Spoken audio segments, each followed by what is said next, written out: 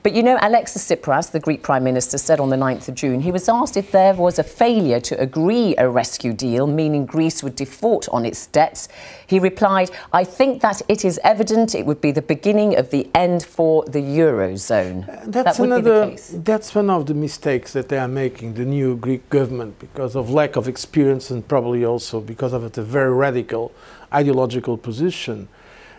We have seen that the other countries... Can I say, sorry, a radical ideological position, they are. But they are just concerned about their people. They were voted in on this massive popular mandate. No, is it radical and ideological to be worried about your citizens? No, of course not. That's right. The question is that in the euro area we have now 19 countries, and the other countries also have peoples, and they have democracies, and they have parliaments. So one country cannot impose on the others the conditions.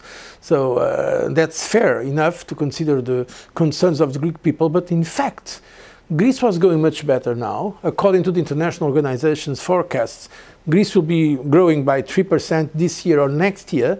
And since this government came, of course, there was again uncertainty. And uncertainty can be extremely serious. And we have seen the programs have worked. Program with Ireland worked, with Spain worked, with Portugal worked. So the problem is not the programs. No exception for Greece, even though they say, look, we've got unemployment is 28%, average income has decreased by 40%. We can't cut pensions by as much as you're saying. We can't increase after-sales tax and all the rest of it. It's too painful. I think we should be trying to accommodate the Greece's concerns, but to a certain point, because if not, if it appears that the euro area is an area without rules, that, I mean, there is a change of government and the government can come with whatever proposal, I mean, that will be also detrimental for the euro, and that will indeed put in question the euro. So I really believe that today the ball is on the Greek side. And after all the sacrifices made by the Greek people, it's indeed a pity that we have a government that does not appear to me sufficiently sensitive to the concerns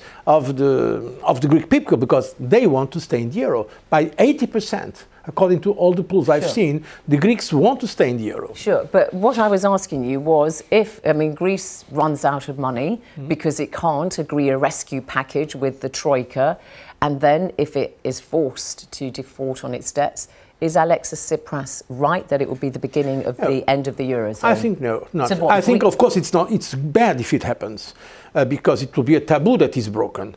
If a country leaves the economic and monetary union, it will be a precedent that is set. So it's not good if it happens. But frankly, we are no longer in the situation we were. Happen?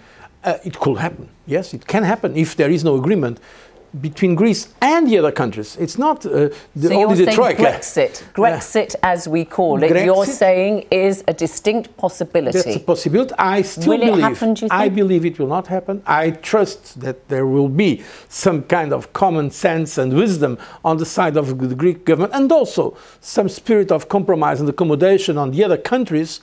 But in fact, it can happen. And what is indeed a tragedy? It can happen. It can happen. Okay. And if it does happen, does that mean then that the Eurozone is kaput? Think so. I think we have seen that the euro is credible, strong and stable. It's one of the two biggest currencies in the world today.